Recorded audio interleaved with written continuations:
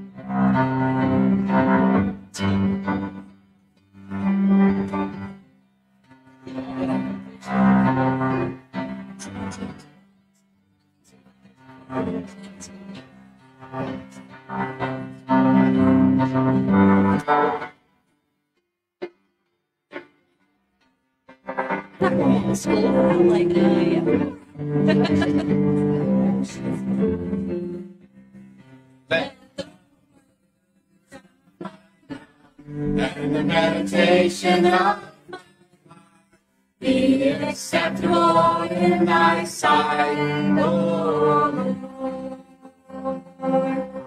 Let the words of my mouth and the meditation of my heart be acceptable in thy sight, O Lord. Good morning.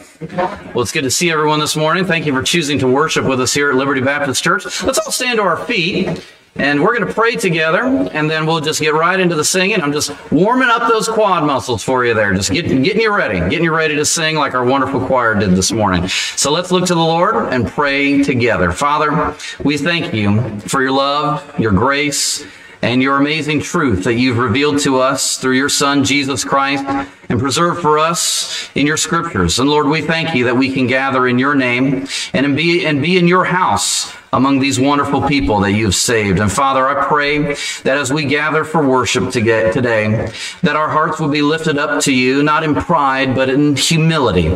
We ask you to pour out your grace into us that we may know your word and follow your will, and that we can worship you in spirit and in truth and glorify you as you so richly deserve, because, Lord, you alone are worthy. So receive our worship, and as we praise your majestic name and thank you through Jesus Christ our Lord, for it's in his name we pray.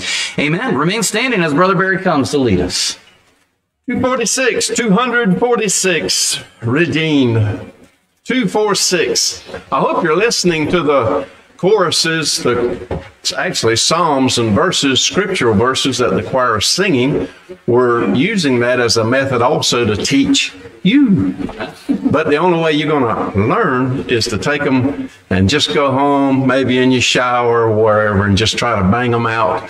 And then as we do them 2 or 3 times, they'll come together. You'll have them with you the rest of your life, unless you get some kind of brain thing or something. But you can use them. They're a blessing. 246, Redeemed. Let's sing.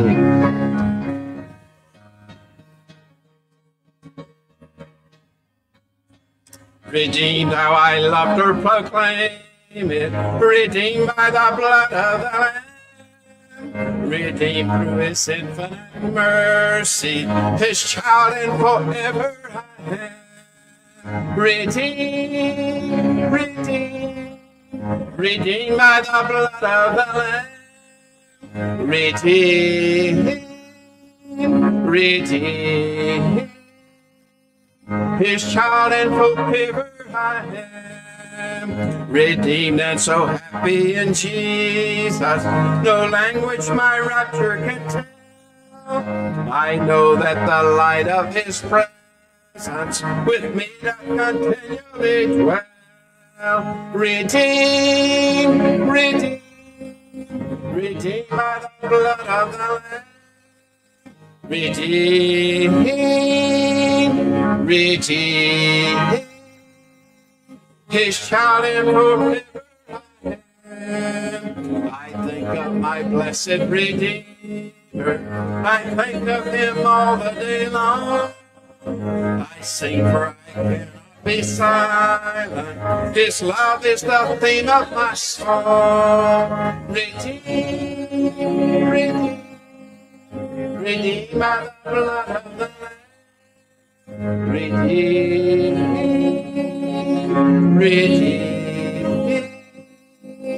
His child and forever. I know I shall see in his beauty the King in whose law he lies.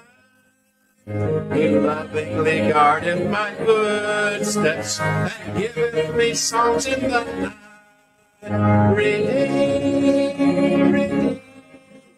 Redeemed by the blood of the Lamb. Redeemed. His child and forever I am. Amen. Thank you. You may be seated. Our reading from the scriptures today comes from Psalm 15. Psalm 15. You're welcome to turn there. I will read aloud this entire psalm of 5 verses. Some of you have stopped chuckling at this point. I'll have to find a new joke. Psalm 15, I'll read aloud as you follow along. The Bible says, "Hear, Lord, who shall abide in thy tabernacle? Who shall dwell in thy holy hill? He that walketh uprightly and worketh righteousness and speaketh the truth in his heart. He that backbiteth not with his tongue, nor doeth evil to his neighbor, nor taketh up a reproach against his neighbor, in whose eyes a vile person is contemned. But he honoreth them that fear the Lord. He that sweareth to his own hurt and changeth not. He that putteth not out his money to usury, nor taketh reward against the innocent, he that doeth these things shall never be moved." What the psalmist David here is doing is not so much giving us a to-do list or boxes to check as though that these are the all-inclusive or even rudimentary list of things that a saved person could do or should do. Now, no doubt, if we're believers, this is a good place to look to see how someone would behave. But behavior comes from belief. Behavior does not change your beliefs. Who you are in your heart, whether or not you fear the Lord, starts from within. Long before your ethics are ever revealed, your belief has to be solidified within your heart. David, if we were to say in a New Testament way, is taking James's approach to righteousness. See, if we take Paul's approach, we understand that it's by grace that we're saved through faith. And certainly not that of ourselves. It is, and always has been, the gift of God, not of works, lest any man should boast. But James takes a perspective that says, if you have faith, show me. As though James were from Missouri, right? The show me state. He wants us to see what righteousness looks like in the most relevant, practical way. In fact, it's the only way that we can tell that anybody is saved. We can't see their heart, but we can see their hands, how they walk with the Lord, how they do things that would demonstrate righteousness. And David asks, who shall abide in thy tabernacle? That is the tabernacle of the Lord. Who shall dwell in thy holy hill? Only those who have been transformed inwardly. See, all this list shows us is the exact opposite of who we are naturally found to be. We don't like to walk uprightly. We like to walk selfishly. We do those things which will please and benefit ourselves first and foremost. We don't like to speak truth in our heart. We like to think of ways that we can deceive others into fulfilling our own will. We don't work righteousness unless it gets us a leg up on someone else. And the list goes on and on and on. Who are you? That's really the question David is asking. And who are you before God? If you're merely a decent and upright and appearing person, is that enough to appear before God, to dwell forever in his holy hill, to worship in his eternal temple? Is that all it takes? Mere appearances? Is there something more forensic, more intrinsic, something deep within that must be transformed? Now we know the answer, perhaps, but not everyone does. We're called upon, not just by David, but as we'll see in our text later today, to ask ourselves, who are we before God? And are we that right, transformed person, the person who's been transformed by his grace? So as we bow in prayer together in this moment, let's allow God the free rein to probe our heart and ask the tough question and rightfully demand an answer. Who are we before him? Father, we thank you for this opportunity to know you. And Lord, I pray that as we open up our heart to your truth, that we would, as the psalmist said, speak truth in our heart. Lord, speak truth to our heart. Help us to know it. Allow us to experience the reproof that is necessary from your word. Help us to see your goodness and righteousness and to flock to it. And Father, I pray that as we examine your words today, that first we would open our hearts to your Spirit's examination, that we would be the person that you want us to be, someone redeemed and transformed to demonstrate your glory in this world. Father, bless us with such grace. In Jesus' name, amen. Take a moment and enjoy this special from our choir.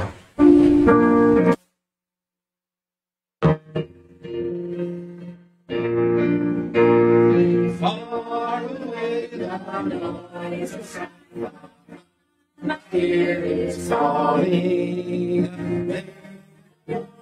Sins of earth be set down and fear and things of earth in vain to me are calling. Now we shall move me from you, Lord. I'm living on the mountain underneath the cloudless skies. I'm drinking at the fountain that never shall run dry. Oh, yes, I'm feasting on the mountain. From the mountain full shall I, for I am dwelling in you. Far below the storm of doubt upon the world is beating. Sons of men in battle, thou in army withstand. Safe am I within the castle of God's word retreating. Nothing that can reach me till you, Lord. Let the stormy breezes flood their cry cannot alarm me. I am safely sheltered here, protected by God's hand. Here the sun is always shining, here there's none can harm me. I am safe forever in you, Lord. I'm living on the mountain underneath the cloudless sky. I'm dreaming at the fountain that never shall run dry. Oh, yes, I'm living on the mountain. From the mountain falls shall I, for I am dwelling in you, Lord.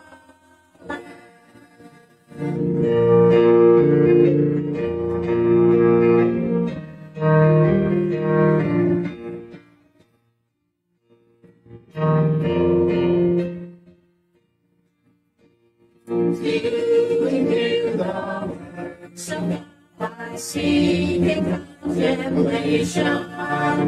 Hearing his blessed voice, I see the way he learned. Dwelling in the Spirit, here I learn of full salvation. Gladly will I tarry in you. I'm living on the mountain underneath the cloudless drinking at the fountain that never shall run dry. Oh, yes, I'm feeding on the meadow from the bountiful supply, for I am dwelling in you. Amen. Page number 159, 159. Blessed be the name. 159, you find your place. Let's stand as we sing. 159, blessed be the name. All praise to him who reigns above in majesty supreme, who gave his Son for man to die, that he might man redeem. Blessed be the name, blessed be the name, blessed be the name of the Lord. Blessed be the name, blessed be the name, blessed be the name of the Lord. His name above all names shall stand, exalted more and more. At God the Father's own right hand, where angel hosts adore. Blessed be the name, blessed be the name, blessed be the name of the Lord. Blessed be the name, blessed be the name, blessed be the name of the Lord. Redeemer, Savior, friend of man, what's ruined by the fall? Thou hast devised salvation's plan, for thou hast died for all. Blessed be the name, blessed be the name of the Lord. Blessed be the name, blessed be the name, blessed be the name of the Lord. His name shall be the Counselor, the mighty Prince of Peace, of all earth's kingdoms conquer, whose reign shall never cease. Blessed be the name, blessed be the name, blessed be the name of the Lord. Blessed be the name, blessed be the name, blessed be the name of the Lord. You need another? All right. At this time, we'll go ahead and release our children for junior church as the rest of us turn to Matthew chapter number 19.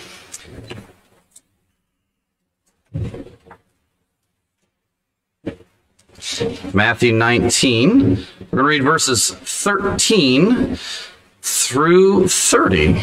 Verses 19 through 30 today. Well, the kids are excited. Man, I'm going to go preach in junior church today. Look at them, man. They're just pumped. So, what a great spirit there is here today. Don't worry, we'll send them home sugared up just for you, parents. We're looking out for you. All right, Matthew chapter number 19. And as I said, we'll begin reading in verse number 13.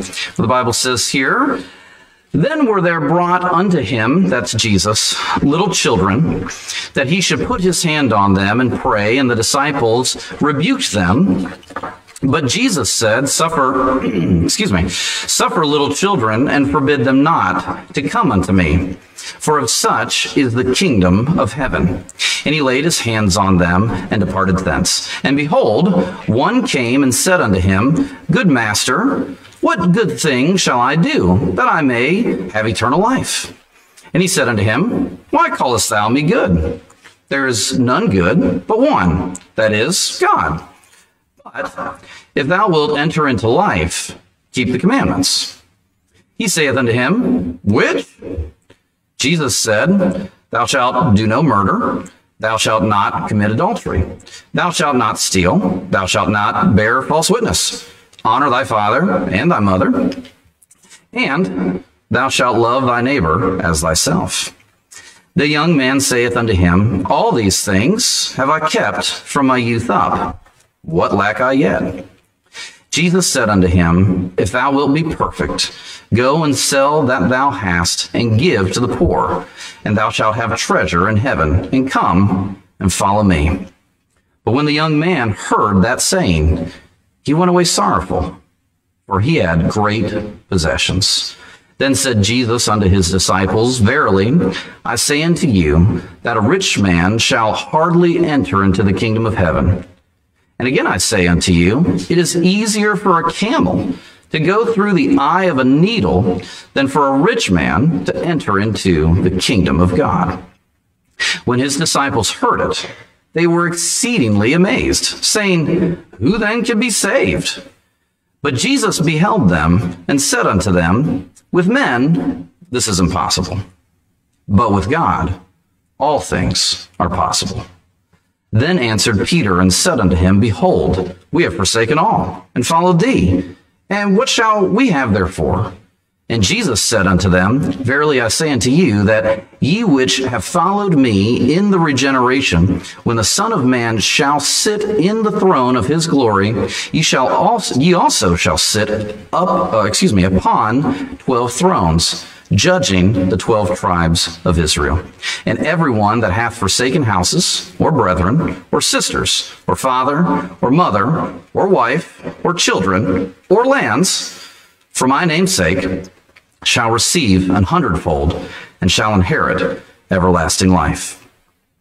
But many that are first shall be last, and the last shall be first. My message this morning is entitled, The Impossibility of Salvation. The Impossibility of Salvation. Let's pray. Father, we thank you for your love. We thank you for mercy.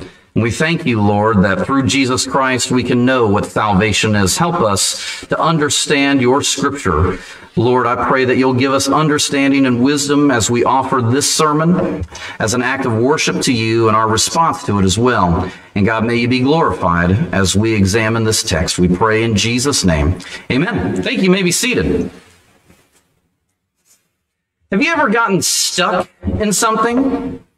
We can get stuck in something, and because we often think we can weasel our way into some tight places. I've seen cars, especially this last week in Florida, darting in and out of traffic in tight places that now, having been many years removed from that type of activity, makes me extremely nervous. It doesn't seem to make them nervous at all, which makes me even more nervous that they're not nervous about squeezing into very tight places going 80 miles an hour down the road.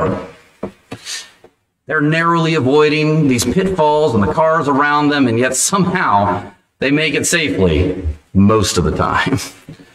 Sometimes we don't always quite squeeze into something and then squeeze out of it quite so deftly, do we? In fact, I was looking at a story that I found this week, and it was a little dated from last year. Last September, the police department in Boulder, Colorado, responded to a frantic phone call from a mother whose child had their head stuck in between those wrought iron bars out on the porch. And she was stuck, and the child was needing help and was desperate for help. And in fact, that's how the whole situation unraveled. The little girl thought that she could just stick her head right through there to play a game, and she could. The problem was, she couldn't get unstuck, and she had some decisions to make. She could just lay there and flop around and wait, but she did the smart thing. She called out for help. Mama came running, as mama bears like to do, and they called the police. Now, one of the interesting things about this story is that they needed a battering ram to free the child. Now, before you get an image in your mind how that battering ram was employed, okay? They used it as a heavy crowbar to pry the bars far enough apart, okay? Some of you need to pray about some things, okay? They used it to pry the bars far enough apart in order to free the child, and she ran to her mother and got a big hug, and she even got a sticker from the police, okay? Because, well, a little girl wouldn't want a sticker after being liberated from the bars that she was in. Now, she was freed thanks to calling out for help and believing that those folks would be able to help. And in today's passage, we also have a story of a man whose big head was getting him stuck into places, metaphorically speaking.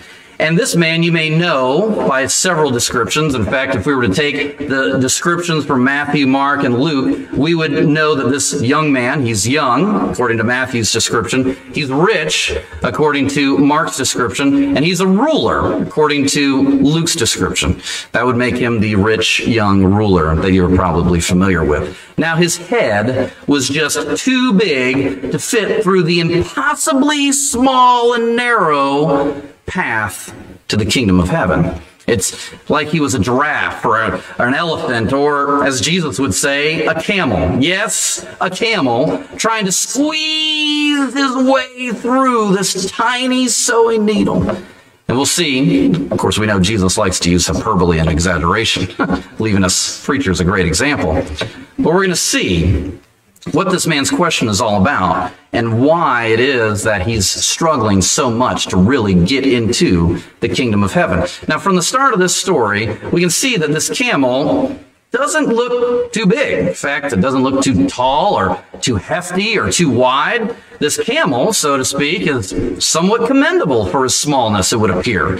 As we look in the text, we see he's actually done some right things and lived a pretty decent way in life. If we go back to the text here in just a moment, we'll see this rich young ruler is to be commended for coming to the right person to ask his question. He came to Jesus. In fact, in Mark's version of this story, this man would run up and kneel before Jesus Christ in Mark chapter 10 and verse 17. And he's to be commended because he's going to ask the right question. Well, we'll see it's half right. There's some issues that we'll dig out. But here in Matthew chapter 19 and verse 16, we see that this man comes and he's asking the question. We'll read it again. And behold, one came and said unto him, Good master, what good thing shall I do that I may have eternal life? So he comes to Jesus and he asks a good question. Now, despite its obvious flaws, which we'll get to in just a moment, he displays a fear of God. He recognizes Jesus' authority and he has a genuine concern for his own soul. He seems to believe very thoroughly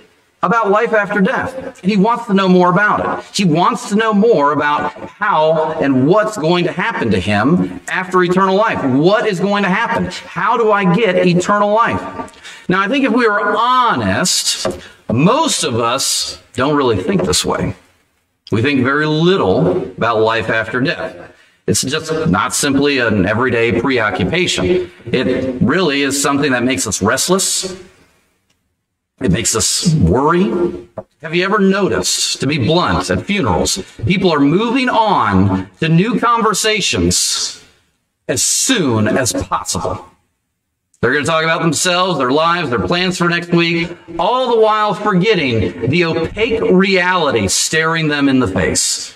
Why? It's extremely uncomfortable to think about that and what that means for you.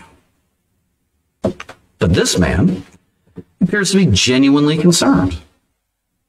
His biggest concerns in life don't revolve around missing out on the benefits of life. He's asking probative questions. He really wants to know, not just about earthbound things, but about eternal things. He's genuinely concerned about life after death, not just simply some superficiality about life. So this man's question, though we'll see it's a little off, he is actually asking the essential question for life. How can I have eternal life? He wants to know. Now, his question is a good question, but it's not a perfect question. It's imperfections are really found right in the middle. He asks, what good thing, or we could say, what good deed must I do? What must I do? Now, the words good thing or good deed and do are problematic for us because it's those words that imply a piety of achievements that really stands in direct contrast to Jesus' teaching.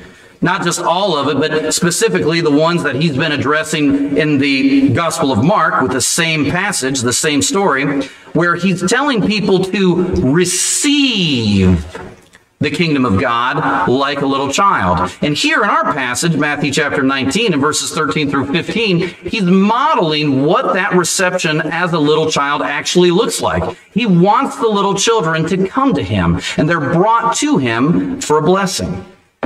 Children and people that demonstrate childlike faith are the ones that get access to Jesus Christ, that receive the hands-on blessing from Jesus himself. Now, here comes the challenge.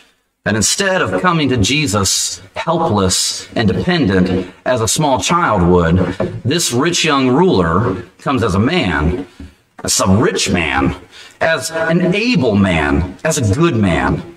That's not the way anyone can come to Jesus. Now, Jesus, thank the Lord, will attempt to show him, as commendable as this man may be, he's going to attempt to show him that he is far too big to get into the kingdom of heaven by coming to Jesus that way.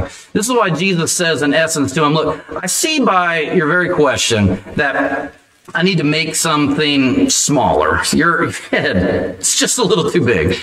If you try to go through like that, you're just going to get stuck. You'll never, ever make it. Now, Matthew, being more sophisticated than I myself, records it like this in the first part of verse number 17. Why callest thou me good? There is none good but one. Now, with the first half of this response, Jesus is basically asking him, who really is good? And Jesus will go on to remind him, there is none good except one. And who is that one? God alone. God is the only one who is good. And here, Jesus, of course, is not denying his deity or his own goodness, but instead, he's trying to spotlight the unique goodness of God in the hope, catch this, in the hope that this man will recognize that the only way to obtain eternal life is to be utterly reliant, not on your sinful self, but upon the good and gracious God, who alone is good.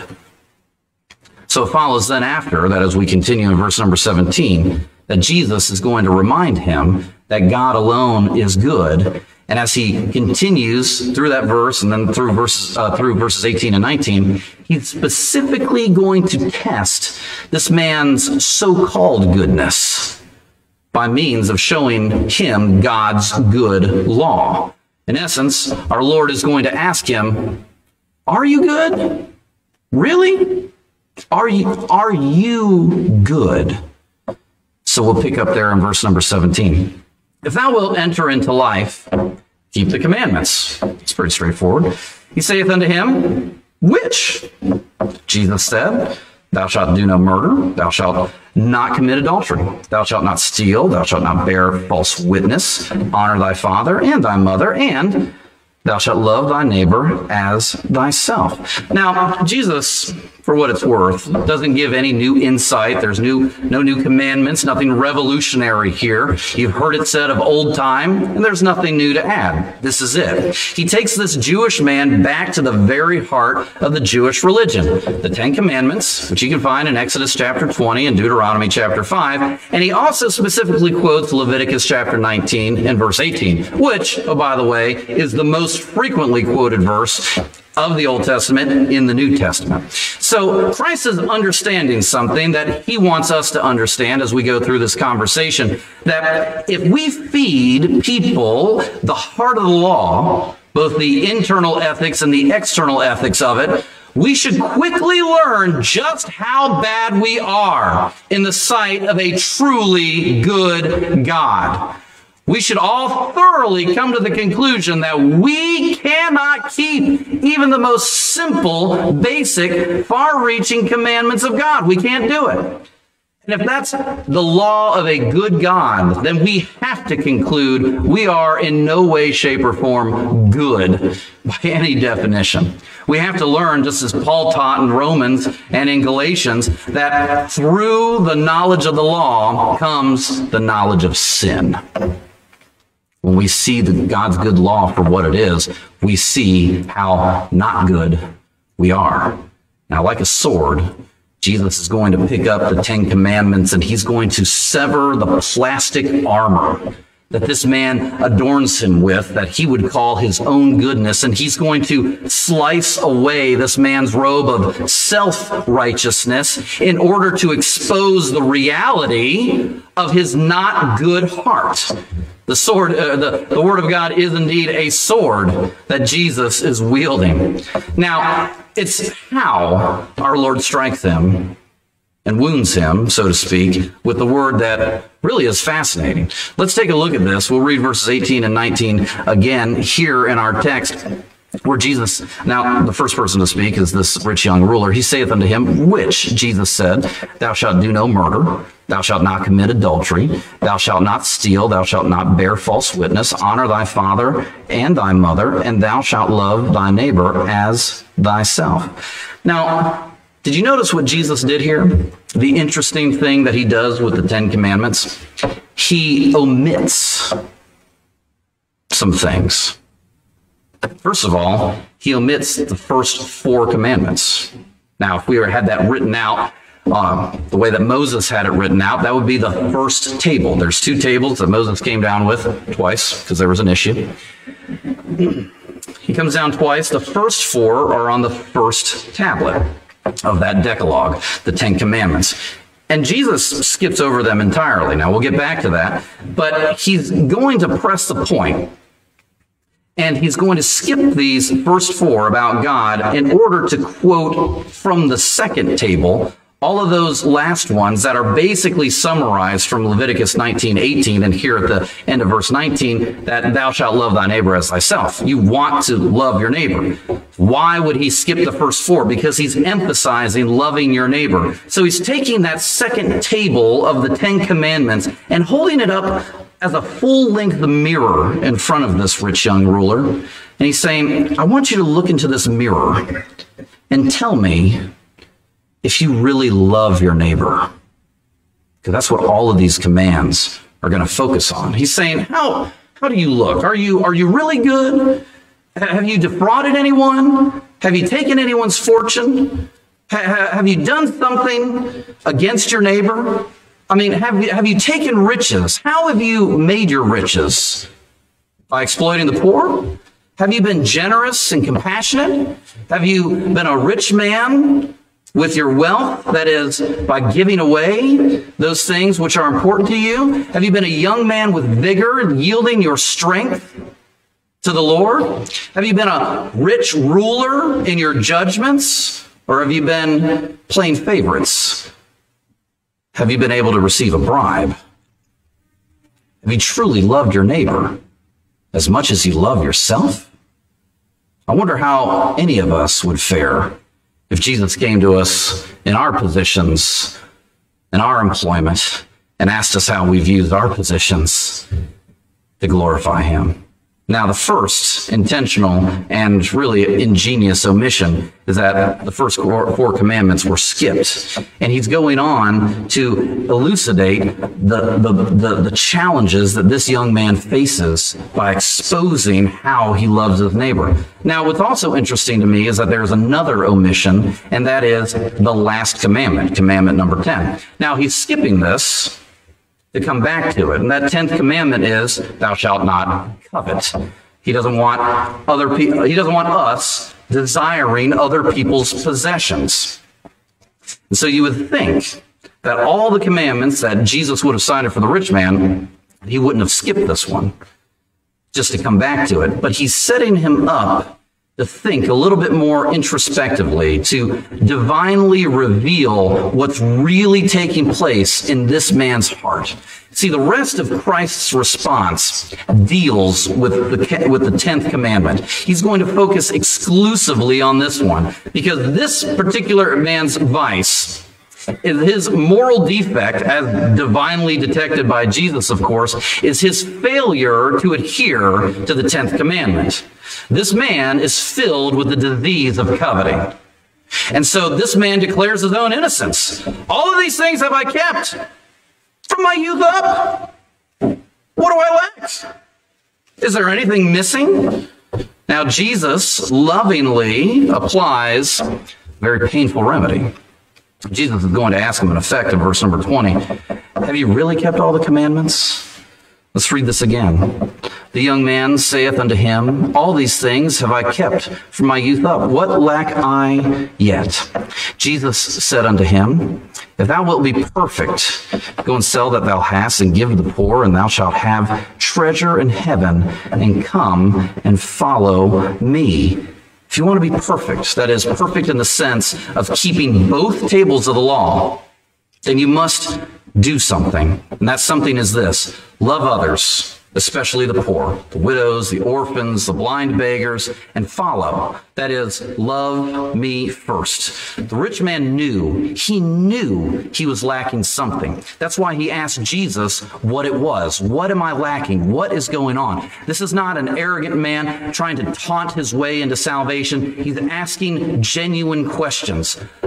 Not perfect questions, but genuine questions. He's lacking something. He just isn't sure what that is. And if he's lacking something, he says, I must be able to add something to my life. If I'm lacking something, then I can just plus up on something and I can add it to it. But Jesus, intending to direct this man to the childlike dependence that he needs, says, actually, it's not adding something to your life. It's subtracting. I need to get you to a point where you're depending only on God. Our Lord is seeking to bring this man to such a point of dependence that he's challenging him to cut off all of his riches. Sell everything that you have. Everything that you possess, get rid of it. Give it to the poor. He challenged the rich young ruler to cut off his self-rule when Jesus said, come and follow me. Don't follow yourself, your whims, your ambitions, your dreams, your goals, your self-centered perspectives. Come and follow me. Make me the ruler of your life. Depend fully on me. Then you'll be a disciple. Then you'll have eternal life. He doesn't demand, Jesus that is, doesn't demand almsgiving, meaning, well, you can give a little bit away and that'll be okay. He demands everything. Everything. Give everything to others and then give everything to me. He demands everything. Think about it like this. What are the two great commandments? To love the Lord thy God with all thy heart, soul, mind, and strength, and to love thy neighbor as thyself. What is he doing? He's saying, give everything to others. Love your neighbor. Give everything to Jesus Christ. Love God. He's drawing him in to yearn to know God and to love him and to experience his grace. But such a challenge is too hard. It's impossible. It's impossibly difficult. The arrow of Christ's command struck this man right in his Achilles heel. The weight of the 10th commandment crushed him. And just one commandment. This man, who only moments ago came and knelt before Jesus Christ with great expectation, now stood up and turned his back. Why? Let's read verse number 22. But when the young man heard that saying, he went away sorrowful, for he had great possessions. Why did he go away? There's only one reason that's given. He had great possessions.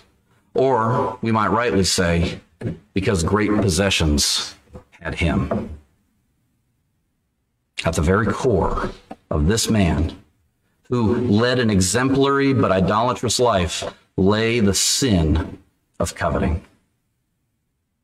His possessions had his head in a vice, and he saw no reason to get unstuck. He sincerely loved things more than he loved God, more than he desired eternal life. Money was the highest god that he had.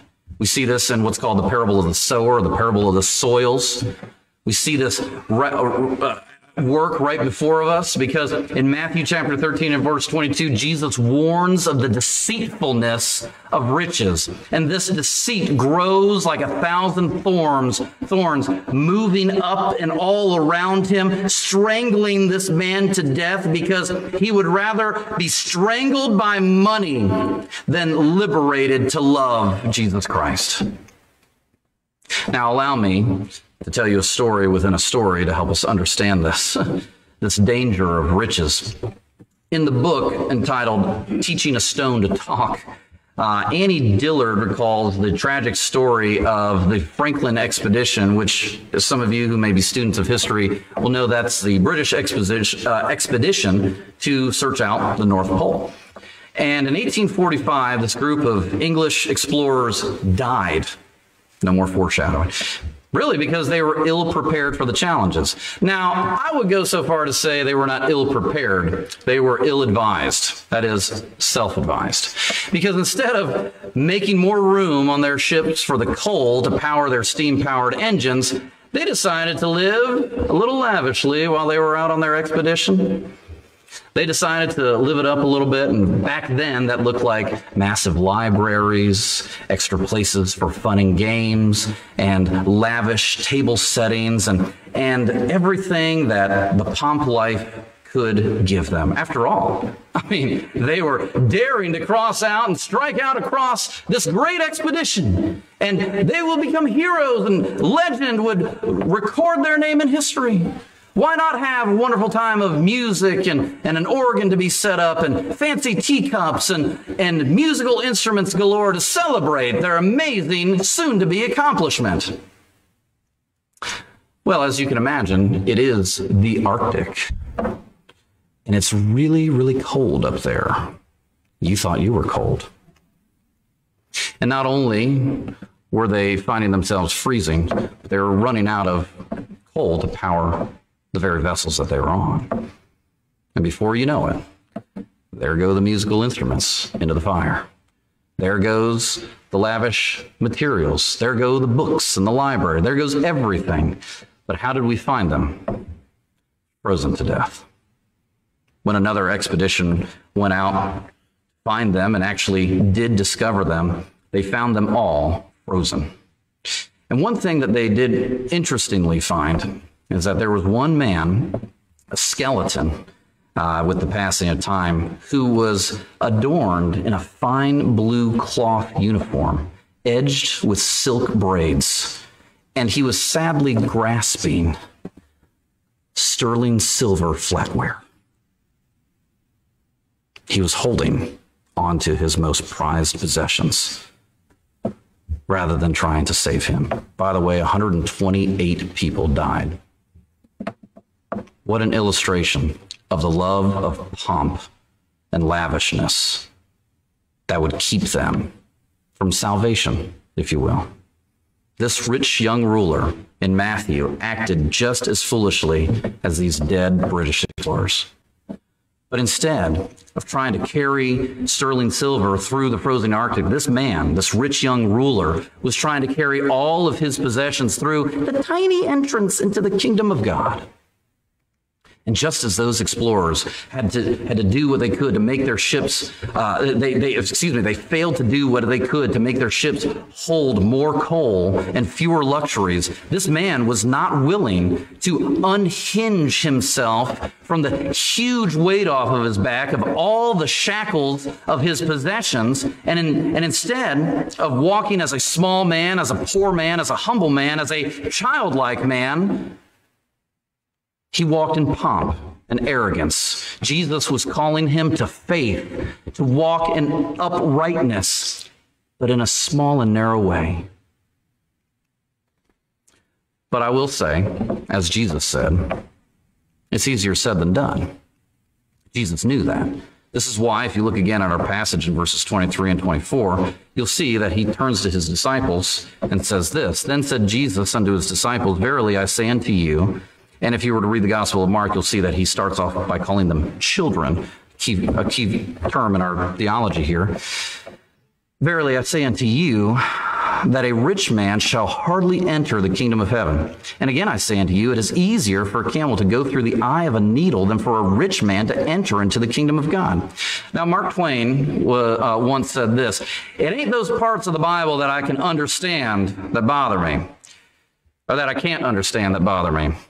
It's the parts that I do understand that bother me." And I think Jesus, as he speaks in verses 23 and 24, those words are very understandable. They're also very bothersome because we are very tempted to shirk off this bothersome commandment. We will take his clear words and try to blur them, try to convince ourselves that in some way, shape, or form, these words only apply to this man in this context, in this history, at this appropriate setting, and it doesn't apply to modern disciples who are trying to whittle away at holding on tightly to unnecessary things in this life. We tend to create this imaginary red line, this danger line that we can be just so rich or just so lavish. And as long as we don't cross that imaginary line, then we're doing okay. Because we can, after all, always imagine someone that has a little bit better life than us, a little bit more pomp of a lifestyle, that has a little bit more in their savings account, or makes a little bit more money in their salary. We would say, well, this guy's rich, but I'm not rich. It's tempting to take Christ's words and apply them to anyone but us. But to do so would be wrong. Furthermore, it would be unwise. We well-to-do Americans can indeed take comfort in the fact that Jesus does not categorically condemn wealth. In fact, the Lord never commanded every rich person he encountered to sell all of his possessions, even though he tells this one man here. In fact, this is the only incident where we have such a command to such a person. However, based on the fact that Jesus in the Gospels has nothing positive to say about money, and he never speaks of wealth as a blessing, he repeatedly uses illustrations that the abundance of possessions are actually toxic to the soul. It's fair to say that wealth, in and of itself, can be and often is a great barrier or roadblock on the path to paradise. In other words, nothing fattens the camel like an abundance of worldly goods. How many fat camels do we have in here today? Now, one of the great surprises of the text, certainly one that has tested my thinking and our thinking, that Jesus is pushing this man not to covet the world's goods, but to covet the kingdom more than he covets cash. He turns to his disciples, and he doesn't say anything about coveting. Not one thing. He really only says, it's really with great difficulty that rich people are going to enter into the kingdom of heaven, to paraphrase verse number 23. I expected him to say something more along the lines of how difficult it will be for those who covet or hoard or love riches to enter the kingdom of heaven. But that's not what he said. Our Lord recognizes the inherent danger of having much money.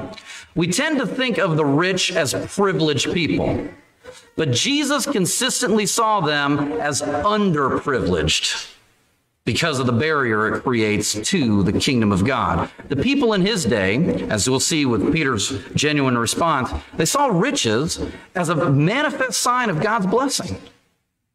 But Jesus saw wealth as a hindrance to spiritual progress. And here's why. Here's why. In Jesus' estimation, wealth naturally creates all that makes people too big, too fat, and too adult. Wealth often deadens our instinct for self-sacrifice. Why? We can buy our ways to comfort. Wealth often fosters an ungodly notion that this world has much to offer. Wealth often numbs our minds to the reality of the joys of heaven and the torments of hell. Why? Because we're enjoying the best comforts that this world has to offer by just shelling out a few more bucks. There's always something more on earth to buy and something more on earth to look forward to when you have wealth. Wealth lures us oftentimes into believing that everything can be bought if the price is right. In most cases, wealth comes with a heavy dose of self-indulgence, self-reliance, self-importance, and self-security. Wealth gives you status that, frankly, poor people just don't have. It's hard to see all those poor people from such a lofty view as I look down my nose at them. Wealth has a way of ruling our life, ruling our time, ruling our vocations, ruling our commitments, and ultimately ruling every one of our concerns. It's this whole point of Jesus' hyperbole about the camel and the eye, the needle, that he's trying to make this emphatic truth be known in our hearts, that those who are ruled by money cannot be ruled by God. You have your God. You will serve God or you will serve mammon, money. There's no in between.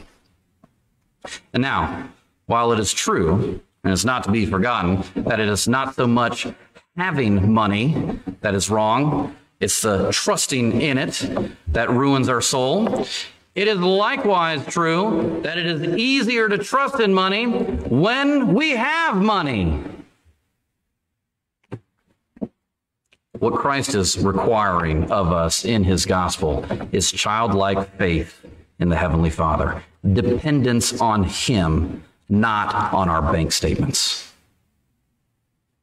The gospel still demands poverty of spirit in Matthew chapter 5 and verse 3, which, according to Jesus, goes hand in hand with poverty of possessions.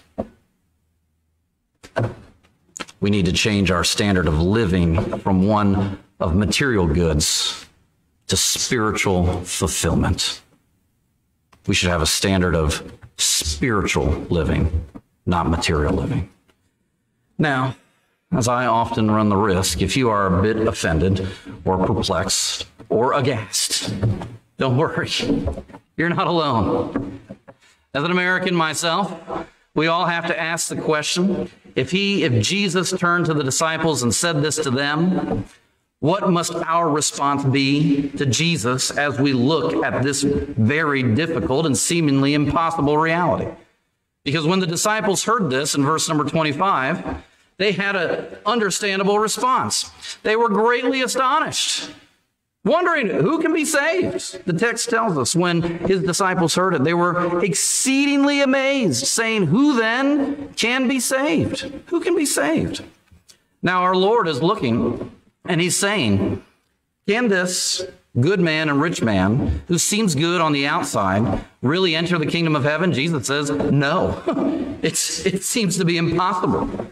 You're telling me someone that's been faithful to the law and quote unquote obviously blessed is not going to enter the kingdom of heaven? Now, if that's true, Jesus, then who in the world even has a chance of getting in? Now, Jesus actually likes what's happening here. Finally, the disciples are asking the right question. Here in verse number 26, Jesus confirms their thinking by basically saying, that's right. No one qualifies. Verse 26 says, but Jesus beheld them, that means he looked at them, and said unto them, with men, this is impossible. But with God, all things are possible. No one gets in. As far as man's concerned, Jesus beholds them. He says, with men, that is salvation. The salvation you're talking about, this eternal life that this rich young ruler wanted, it's impossible.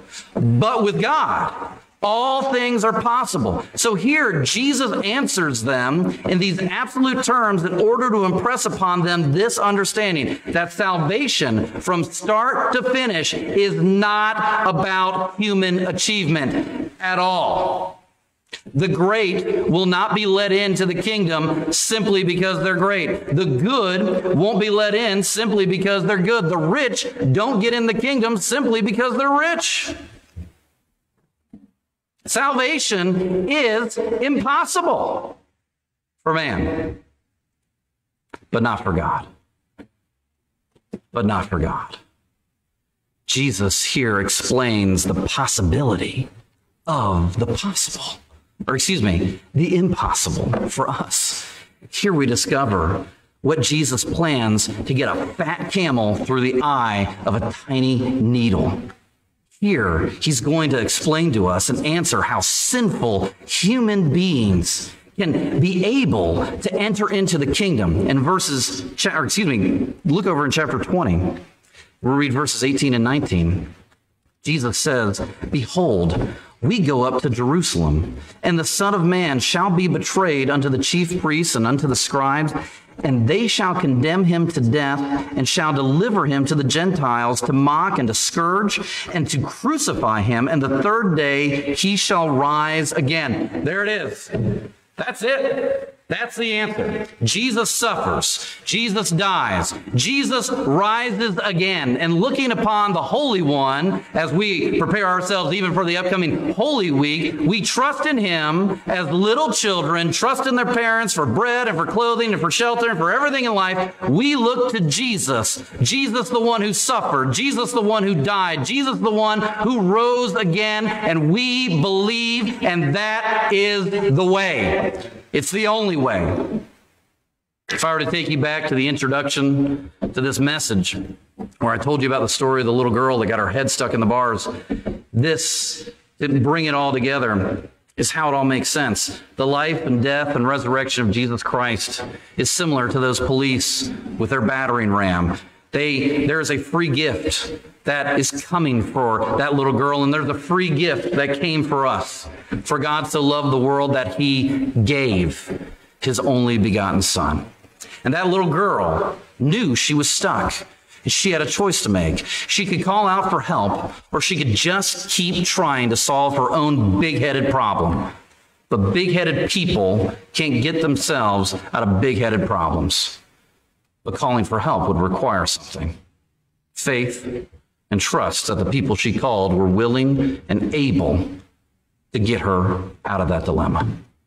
Many people here are faced with a decision, whether to call or to not to call upon Jesus Christ, whether to believe or not believe. Many people here may be in grave danger because their head is stuck and it's too big to squeeze through the door to the kingdom of heaven. We've all sinned foolishly, and the only way to be freed from the calamity of our own big-headedness is to call out to Jesus Christ. Jesus wants to free us and others from the prison, from the bars of this encapsulating sin, and only he can. The only question that remains is, will you call upon him to free you from your big-headed problem that's staring you right in the face? For God so loved the world that he gave his only begotten Son, that whosoever believeth in him should not perish, but have everlasting life. That's what Jesus wants. For us, the impossible becomes possible when we have childlike faith. And for those of us who are saved, it manifests itself in a daily dependence by calling out to Christ and seeking his aid. That's the kind of faith Peter expresses, interestingly enough, in verse number 27, where we read, "Then answered Peter and said unto him, Behold, we have forsaken all and followed thee. What shall we have therefore?" Peter's basically saying, see, look, we've left everything. We've followed you. What else? I mean, what else is there to do? And what will we have? Now, we've gotten a little too used to Peter at this point, right? We just think, oh, it's another thoughtless blunder. Peter's opened his big mouth again, his big fat mouth, and then he stuck his foot in it. But I don't think that's the case here. I don't think Peter's missed the point at all. I think he's actually being sincere and genuine, and I think he really is legitimately asking a real question, because they really did leave their family for a period of time. And they really did forsake their brothers and their sisters and their spouses and their lands and their house. They left it all to follow Jesus. And I think by our Lord's response in verses 28 through 30, we see that Jesus sees that Peter's reply isn't childish at all. In fact, it's childlike. The exact point that Jesus is trying to make. We read again here in verse number 28, "And Jesus said unto them, Verily I say unto you, that ye which have followed me in the regeneration," that is the new world, with the new heavens and the new earth, by the way, "when the Son of Man shall sit in the throne of his glory, you also shall sit upon 12 thrones, judging the 12 tribes of Israel. And everyone that hath forsaken houses, or brethren, or sisters, or father, or mother, or wife, or children, or lands, for my name's sake, shall receive 100-fold in this life," of course, perhaps, definitely in the next life, "and shall inherit everlasting life." By the way, that's what the rich young ruler was after. Now, listen, But many that are first, like the rich man, shall be last. And the last, like Peter, shall be first. Now, if you were to look up in an old dictionary, an early edition of Webster's dictionary, and look up the word Christian, this is what you would find, as defined, a decent, civilized, or presentable person. Now, the rich man would certainly fall into that category, wouldn't he? But does he really meet the definition? A better definition comes from the Random House Dictionary, and it says this: a Christian is someone who exhibits a spirit proper to a follower of Jesus Christ, as in having a loving regard for other persons. And that's a bit more accurate, but also incomplete. Let's take this from our text, our definition, a summation of Jesus' teachings here, and say this: a Christian is simply someone who is last, who places Jesus first, someone who is humble, trusting, and trusting enough to subordinate all other allegiances to their allegiance to Jesus Christ. A Christian is someone who's last, so they can place Jesus first. That's what a Christian is. Let me finish with one story, a story within a story within a story. About 15 years ago now, my wife and I met a young lady by the name of Angelique, and she was about our age at the time. And she was especially interested in the gospel and in church, but she was not a Christian. She didn't know anything about Jesus or the gospel, but for whatever reason, she was really excited to find out more. And it's very rare to meet people like this. And so we worked with her about finding a time to come to church. And as her schedule would allow, she was able to come on Wednesday. Now, I love Wednesday midweek services, but they are not really evangelistic. And this was no exception. In fact, our associate pastor, Pastor Tommy Thompson, what a name. He was there preaching on the great evangelistic message of financial stewardship. And I'm sitting there as perplexed as I am, going, God, she comes. She needs to be saved. And we're preaching on financial stewardship? It's an unsanctified, you've got to be kidding me moment. It's a moment where I'm going, certainly, God, I know what this woman needs to hear. You know, if you just hop off the throne for a few minutes, I can take it from here. I got it. And so I sat there, not hearing a word about financial stewardship. And the Holy Spirit was working on her spirit while I was working on my nerves. And I kid you not, we get through that service, and she looks over at me, and she says, Joe, I'm a rich kid. I grew up with money. And I got to tell you, I've been trusting in money all my life. And it's at that moment that my mouth begins to drop. And I'm going, okay, you never got off the throne. It's okay. I'm just going to listen to the rest of what this lady has to say. She says, Joe, I've been trusting in money my whole life. And the Spirit just revealed that to me during this message. And my mouth just gets wider. And she says, I think I need to be saved. And as soon as I swallowed my pride, I could shut my mouth. And I said, well, something spiritual. Amen. Yeah, let's go do that. Let's go do this. Oh my goodness, what just happened? Yeah, let's go on, Delete. Come on, let's go. And man, glory to God, she got saved. Despite my greatest plans. She realized she was trusted in money. And that trust was keeping her out of the kingdom. And the Holy Spirit was working unlike any way that I could ever work. Rarely have I ever seen someone so enthusiastically accept Jesus Christ. And then, like another person who was obsessed with money in the scripture, Matthew, oh look, the Gospel of Matthew, went back and had a party at her house and invited all the sinners she knew and invited Lisa and I over to go share the gospel with those people so they could be saved too.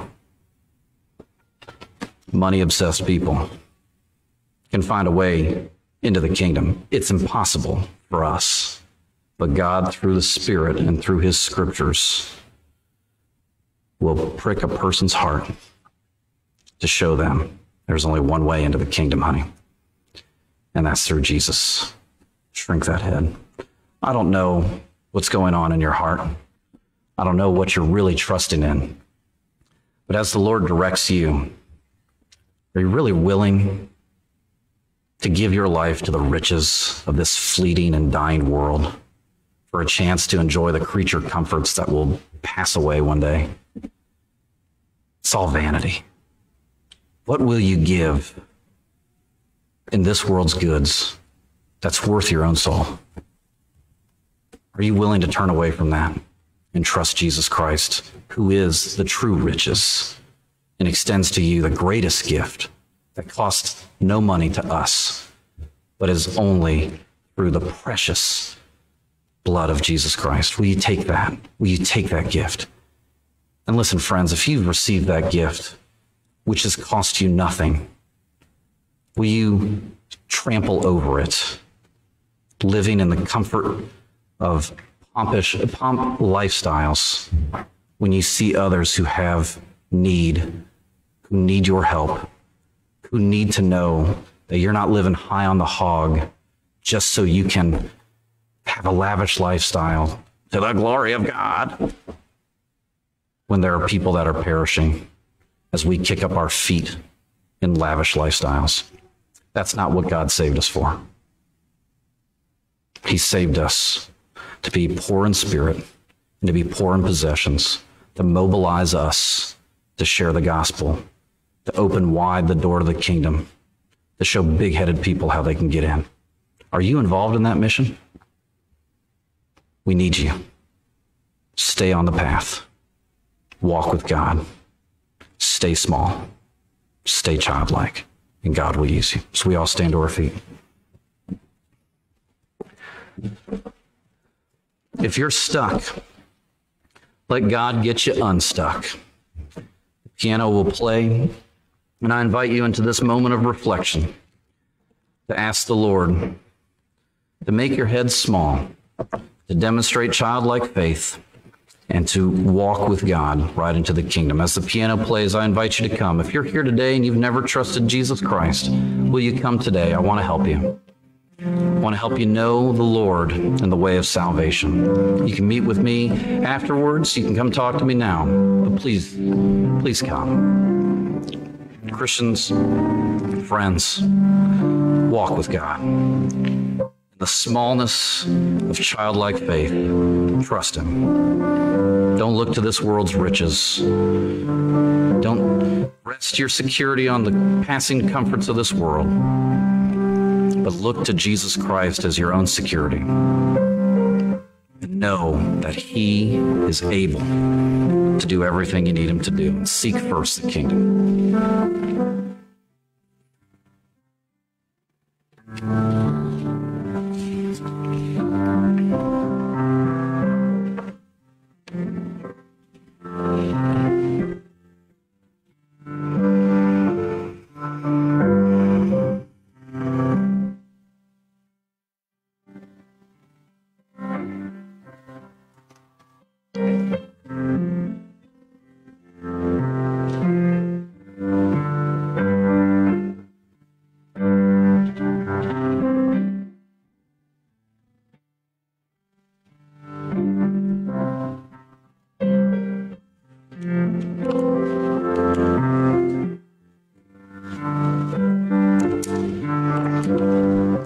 Father, we thank you for your love.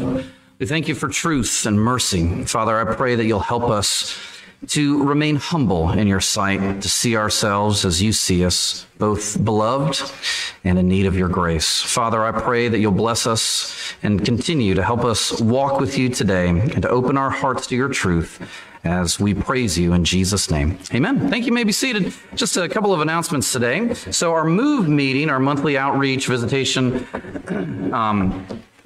meeting is taking place basically immediately after church, around 12:30 or so. And this will be a brief meeting. I honestly mean that. I'm there to just give you brief instructions and to equip you with some things and direct you accordingly, and we'll get you moving right out the door, so that way you can continue fellowshipping with one another. But that's today. We're going to meet here in the sanctuary, so if you want to hang out here while I get our materials, you can come, and we'll take care of that. Also, this Friday, April 1st, is a blood drive, and if we could have, hopefully, I know many people here have signed up to donate blood, and we're going to have quite a few people, but we need a volunteer to help my wife. Usually I'm here. I will be departing this Tuesday to go to California on a mission trip with 6 other people from our church, so if you'll pray for that as well. But Lisa will be here running the show for the blood drive, getting people signed in and run through, and if you have some availability that day, the hours of the blood drive go from 3 till 7, and any segment of that. You don't have to stay the whole time, but if you have some availability during the day, that would help her out. Things go much, much better with 2 people than they do with 1, and so we would appreciate that. You can come see me or Lisa if you need some details on that. And then start thinking about the Easter holiday coming up. We'll have the Lord's Supper during Holy Week, and we'll have Easter Sunday. Start thinking about who you can invite, things that we'll do, and some special things that are going on there. And just 2 more things. The Young Adults Life Group is going to be meeting on the 23rd of April. So the previously announced dates, which I'm not going to repeat, that way you don't get confused, are not happening. So, but it will take place on the 23rd, and so if you have any more questions, you can see Matt or Steph about that. And then tonight, come back tonight, we're going to have a special blessing. Tom Inman is one of our men here and a former pastor, and he's going to be starting kind of a 3-part series through Romans chapter 8, something that he's asked if he could do, and I'm excited to hear that. And so we'll hear part 1 tonight about that, and I believe that's everything. We're good? Okay, fantastic. Let's pray. Thank you for coming today. I appreciate your faithfulness. I appreciate your love for the Lord and your desire to worship with other believers, and for being here with us today. So thank you very much for coming. We enjoy having you here. Let's pray. Father, we thank you for your love and grace. We thank you for truth. And Lord, we don't ever want to take for granted your sacred book that you've given to us. Father, thank you for giving us an understanding of it. Help us to walk with you in humility. Help us to glorify you. Bless us with rest as we go our way today. In Jesus' name we pray. Amen. God bless you. You're dismissed.